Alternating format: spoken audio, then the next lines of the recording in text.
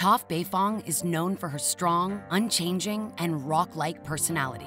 And at age 12, remarkably, she was already one of the most powerful earthbenders in the world. I never knew. Your daughter's amazing. How exactly is she so powerful? Let's analyze Toph's many skills and break down how her earthbending informed her personal development throughout the series. We'll do this by focusing on 3 categories: raw power, adaptability, and growth. You know, the real me. So let's start by examining the strength and raw power of Toph Beifong. When we first met Toph, it was immediately clear that she could hold her own, able to take down dangerous opponents from the Earth Rumble even when grossly outnumbered.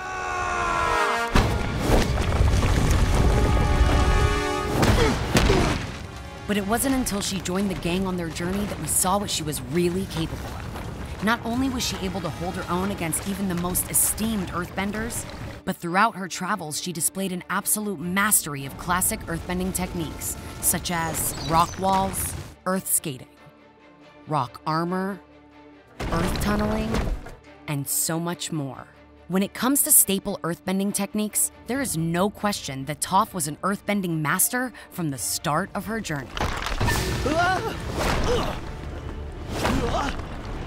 Even Ba Sing Se's highly trained Dai Li agents didn't stand a chance against Toph, thanks in part to her raw earthbending power. But that's not the only aspect of Toph's skill set that makes her so formidable. Let's move on to our second category, adaptability. Earthbenders across the world are known for their strong, rigid, and unyielding style of fighting. Even Toph herself teaches Aang that to succeed as an earthbender, you have to be rock-like. But what sets Toph apart from the other earthbenders, what truly gives her an advantage over opponents like the Boulder or the Dai Li, may actually stem from her blindness. What many could perceive as a weakness in Toph is actually a major strength. Let's break it down. Her inability to see since birth has forced her to adapt the way she lives her everyday life. For example, since she can't see with her eyes, she learned to harness earthbending to sense the vibrations in the ground, allowing her to assess her surroundings and effectively see with her feet. It's a technique which allows her to better adjust to her blindness in her everyday life, but it's also proven to be a very useful technique in battle against other benders, allowing her to sense and anticipate her opponent's every move. The ability is so useful, in fact, that she even taught the Avatar to use it, and he, in turn, used it to defeat Fire Lord Ozai himself. But as valuable as the skill is, it's a technique that most earthbenders likely don't have, or even know exists, because they never needed to learn it, giving Toph a valuable advantage over traditional earthbenders. Thanks to her need to adapt, Toph also learned that she could use her seismic sense ability so accurately that she could even sense subtle changes in a person's breath, heartbeat, and general behavior, and effectively become a human lie detector. He's not lying. How can you tell? I can feel his breathing and heartbeat. When people lie, there's a physical reaction. He's telling the truth. Yet another infinitely useful technique, born purely out of her need to adapt. Since the fundamentals of most earthbending techniques are to be unchanging and rock-like, it's not very likely that many earthbenders would be open to new ways of approaching a technique like this. Even Toph herself once condemned Aang for thinking like an airbender. That's the problem. You've got to stop thinking like an airbender. There's no different angle, no clever solution, no trickety trick that's gonna move that rock. You've got to face it head on. She may not even realize it, but even though her very identity is rooted firmly in earthbender principles, she also has plenty of airbender-like tendencies that keep her on her toes and give her the ability to evolve, setting her apart from her fellow earthbenders. Which brings us to our third topic, growth. When Toph first joined Team Avatar, it was clear that she was a strong, rock-like, and slightly abrasive earthbending master. And by the final episode, she was seemingly still that strong, rock-like, and abrasive master.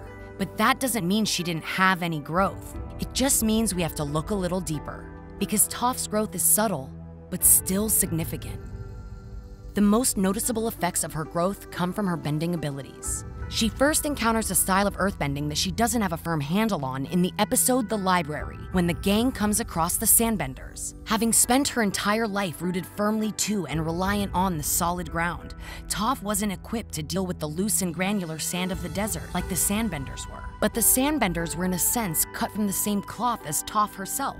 Their abilities were born out of necessity. The sandbenders were forced to approach the problem of living in a desert from a different angle than a traditional earthbender would. As a result, they adapted out of necessity to a completely unorthodox style of earthbending. Even though Toph didn't have the need to learn sandbending, she was already familiar with adapting her earthbending.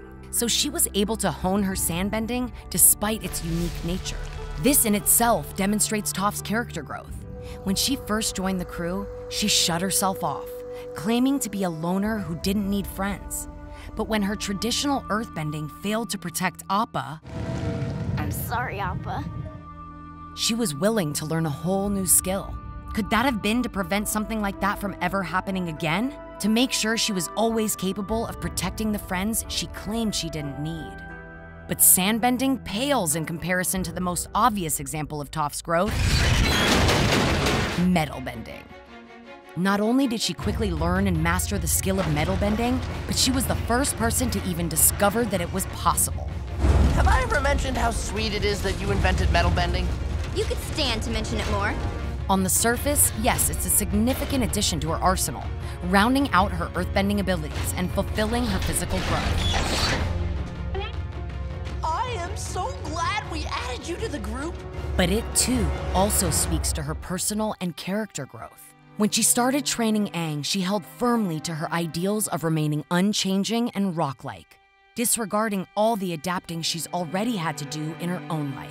But when Master Yu and Jin Fu forced her to confront an unyielding metal box, they also unwittingly forced her to think outside the box and confront the unyielding perceptions of earthbending and its applications. And after spending her life using earthbending in unorthodox ways, training an airbender with an affinity for finding workarounds to problems, and encountering entire cultures of people who use their bending differently due to their terrain, Toph finally had to directly embrace the idea of being open to alternate ways of thinking. It was only then that Toph was able to think about the metal in a way that no other earthbender in history had. Woo! Toph, you rule. Her more open-minded approach to earthbending became an invaluable tool for Toph, even bringing about the very discovery of metalbending. It reflects an idea that's seen throughout the series. We're shown the unique strength of each nation's ideology, but we're also shown that true strength is born out of an openness to each other's culture. Aang learns to embrace the philosophies of the four elements. Zuko learns advanced firebending skills using waterbender techniques. And Iroh shows us that much of his wisdom comes from a deep understanding of each nation's culture. It is important to draw wisdom from many different places. If we take it from only one place, it becomes rigid and stale. Understanding others, the other elements, and the other nations will help you become whole. So Toph's character growth, while subtle, is vastly significant because it truly embodies that theme. She's able to represent the culture of the earthbenders, but she also applied airbending philosophies to her approach. She learned to adapt from cultures different from her own, and even learned to challenge the very notion of what's possible. In the end, it's that open-mindedness that allowed Toph to evolve past the perceived limitations of earthbenders. She encouraged progress, not only in herself, but for the world as a whole.